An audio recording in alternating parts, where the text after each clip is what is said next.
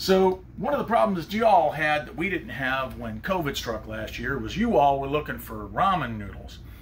But there were ramen noodles available. They just happened to be the flavors you didn't like shrimp.